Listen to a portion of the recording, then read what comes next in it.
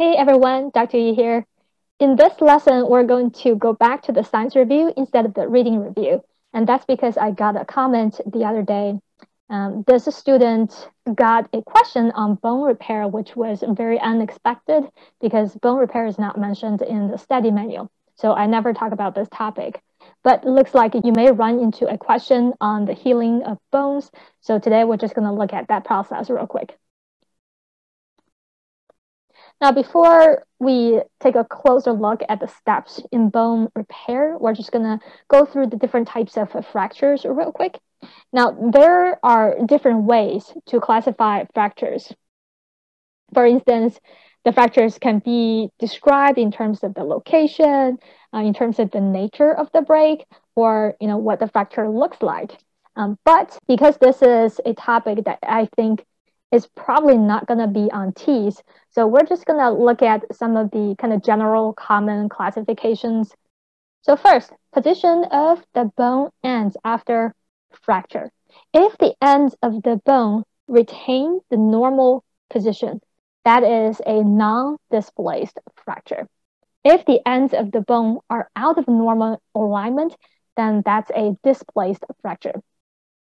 In terms of a completeness of the break, if the bone is broken through, that's a complete fracture. If not, that's an incomplete fracture. Now, as to whether the bone ends penetrate the skin, if it does penetrate the skin, that's an open or compound fracture. If not, that's a closed or simple fracture.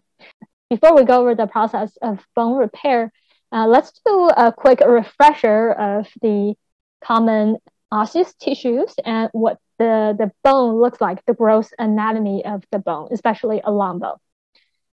So we have two types of osseous tissues or bone tissues. The external smooth layer, which is very dense, is called a compact bone, right? When you look at this diagram of a long bone, this part, the external layer, that's the compact bone. The other osseous tissue is called a spongy bone. So the spongy bone it's made up of these honeycomb kind of needle-like structures called the tuberculate. So you can see this is spongy bone. A spongy bone is internal. It's not smooth. It has tuberculate. Now the open space in spongy bone, this open space is filled with bone marrow in living bones. It can be yellow bone marrow or it can be red bone marrow. A couple of structures. This is the end of the bone. You can imagine there's another end. So that's epiphysis, right? The end that's closer to the trunk of the body, that's proximal epiphysis. And then the other end, this is going to be the distal epiphysis. And in the middle, you have diaphysis, which is the shaft of the long bone. There is connective tissue on the outside of the compact bone, and that's known as periosteum. You can see it's a layer of connective tissue. There are, in general, 4 steps in bone repair, which is shown in the diagram here.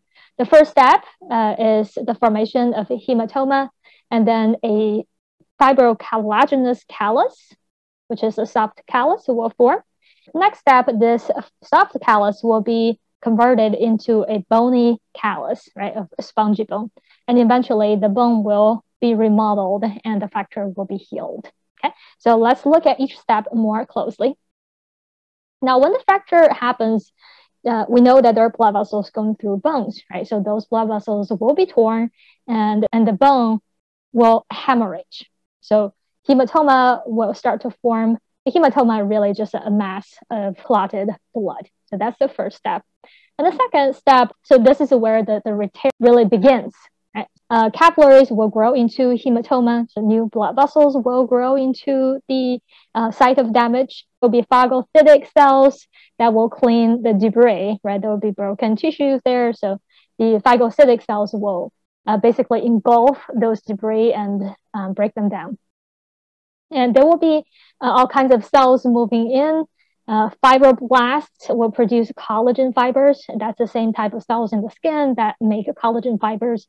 And these collagen fibers will connect the broken ends of the bone. And there will be chondroblasts, based on the name, you know that these cells will produce cartilaginous matrix, right? And lastly, there will be osteoblasts, which you know, those are bone-forming cells, right? So they will make spongy bone. So basically, this is where the reconstruction really starts, with different kinds of cells, different kinds of workers, right, doing their jobs. Next, the soft callus, the fibrocartilaginous callus, will be converted to a bony callus, right? So you can start to see that the osseous tissue starts to form, right? And mainly the tuberculae will appear. Remember, that's the main kind of structure in spongy bone. And this soft callus will be converted to a hard bony callus.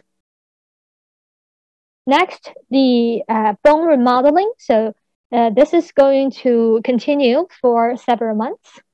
The bony callus will be remodeled, and the outcome will be, you know, this is going to be very, very similar to what the bone looked like before the fracture.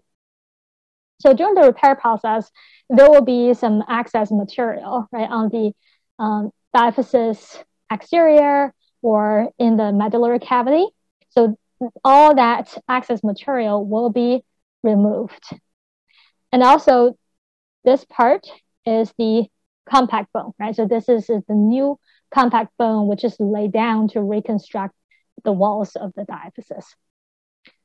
So that's the 4 steps in bone repair. So hopefully now you're familiar with what's happening in each step. So if you see a question, even though you may not remember the exact information, you know, all this kind of knowledge, the familiarity with the steps, hopefully will help you select the correct answer.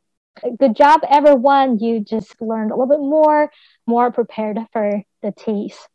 This might be the last video before the holiday break.